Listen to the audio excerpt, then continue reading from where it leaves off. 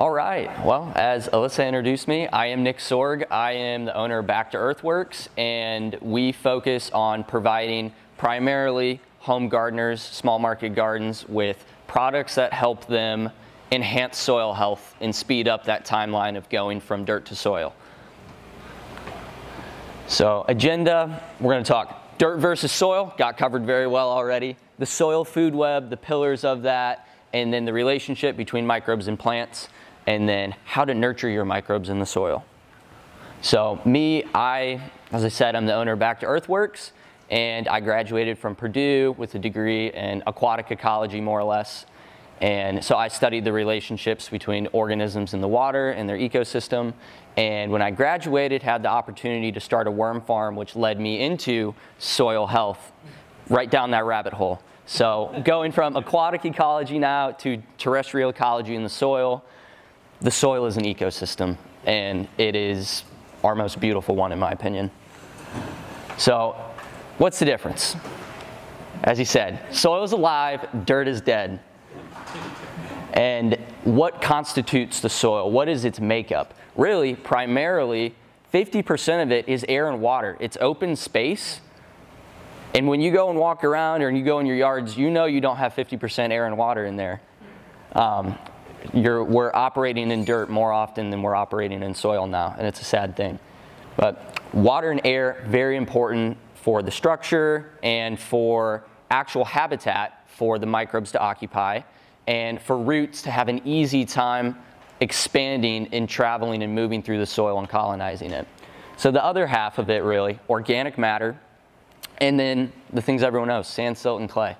And that's really the composition of what you want a soil to look like in most circumstances.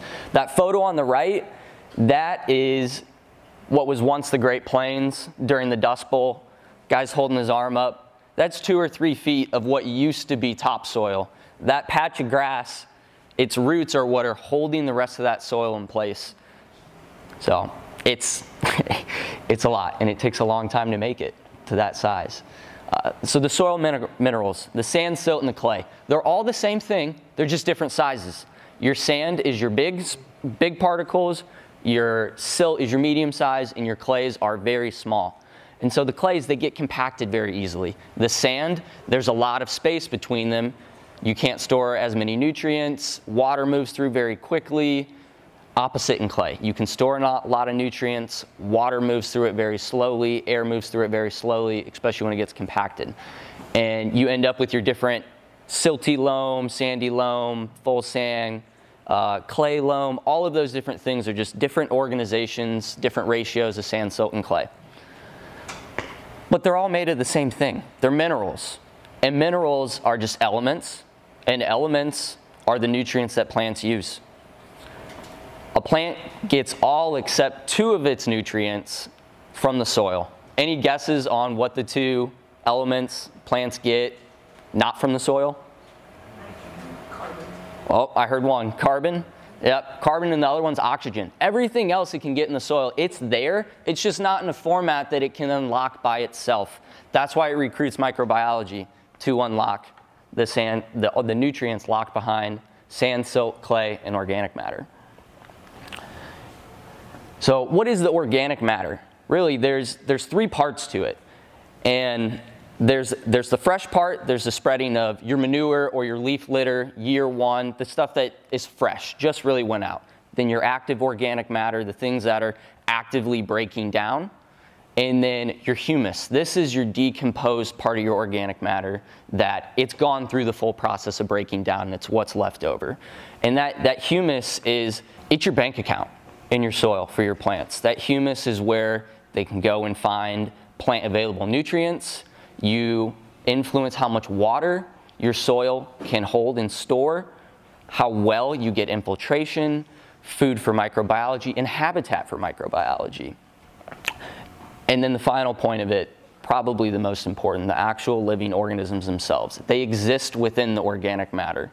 They actually, a really healthy, functional soil food web is supposedly 10 to 15% by weight actual living organisms moving around and operating. So the pore space, the soil structure, this is the big thing. This is life needs to breathe. And it can't breathe if it doesn't have space. If water can't infiltrate, air can't infiltrate, you end up with stagnant patches of water and pool in your soil, and air doesn't get into it, and then things can go anaerobic, and you can end up with disease problems and different problems. So no pore space, no party. And the soil life creates pore space. The plants, the bacteria, the fungi, the earthworms, all of it contribute to creating structure and creating pore space. So the soil food web, this is how energy moves from our sun into our earth and then ultimately to us. Plants absorb that sunlight, they release it down into the soil in exudates, root exudates, the sugars. They die, and then the microbes, they eat the exudates, they eat the plants after they've died, and then the fungi and the bacteria, they're the ones consuming and breaking those things down. The protozoa and the nematodes, they're eating them. And then you have earthworms that eat them. Then you have the moles and the voles that eat the earthworms. And you have the birds that eat the earthworms. And it just, the energy moves all the way up to us. And that's where it starts. It all starts in the soil.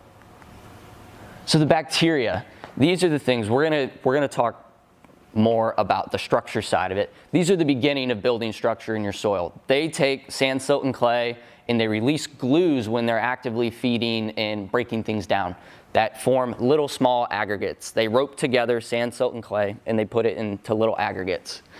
And they're the organisms in the soil that are breaking down your simple things. So if you put out leaf mulch, you just collect leaves and you put them out, the petals of the leaves or the fleshy part of the leaf breaks down a lot faster than that stem, right? You'll end up with stems a lot of times. That stem is a more complex material, and so it's something that fungi primarily focus on breaking down, while the bacteria are breaking down the other part of the leaf that is a lot easier to break down.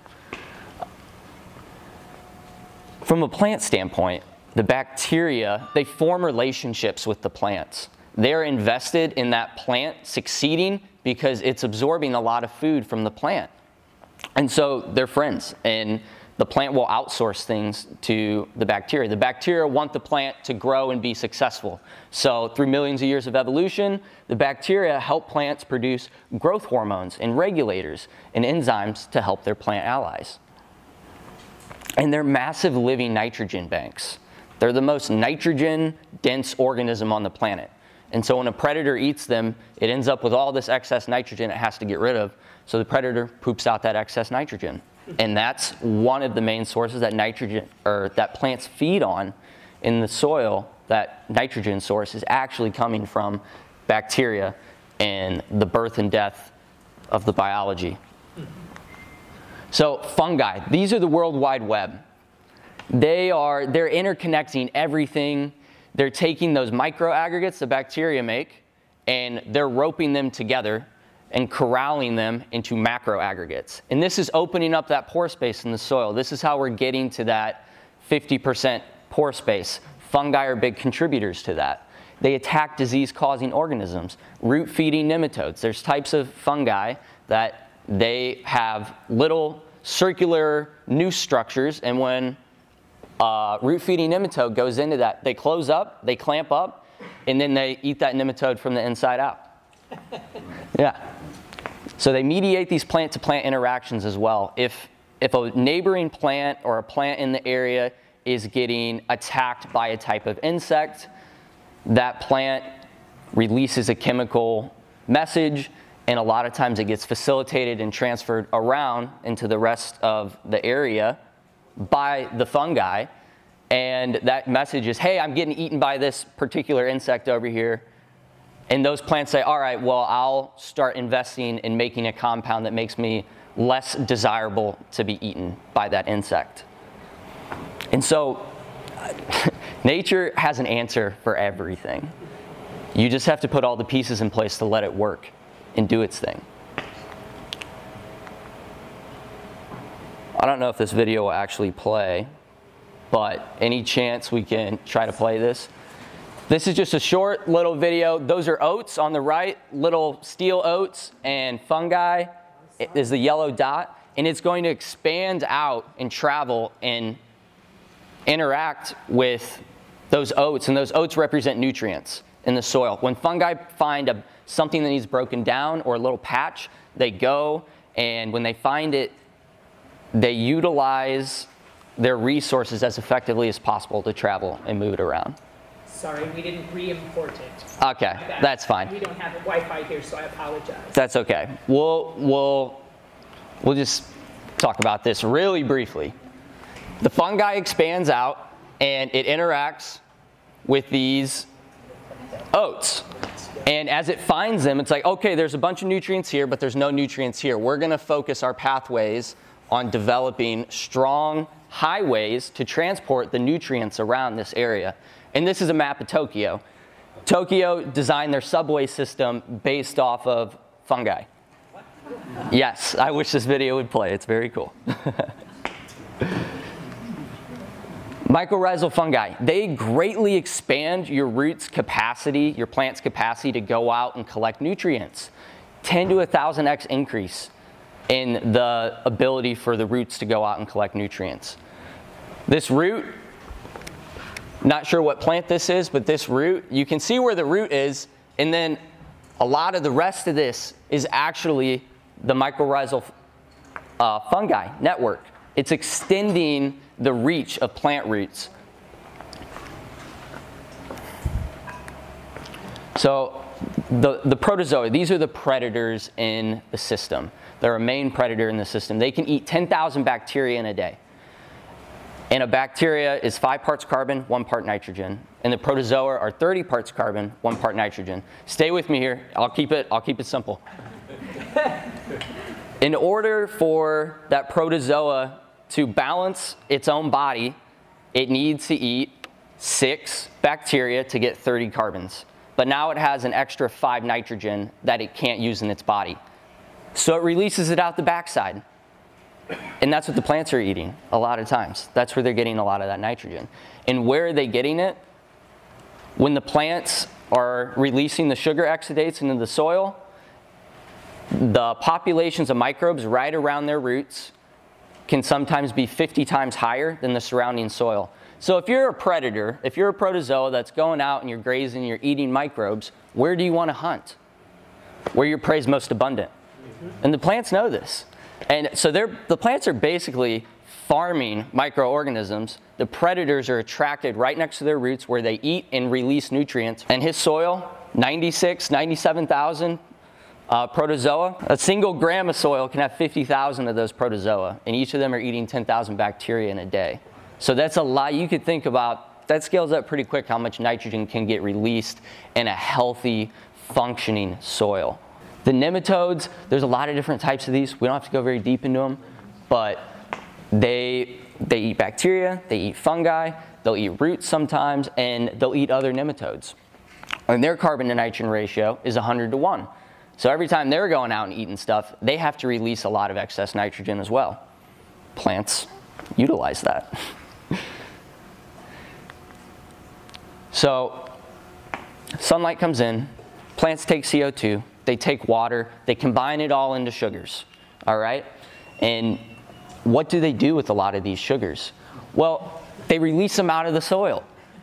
And they don't just release one type of sugar, and this is where it comes to plant diversity is very important too, because the more diversity of plants you have, the more diversity of sugars you have being released into the soil, which means the more diversity of life in your soil, which means more resiliency in your ecosystem.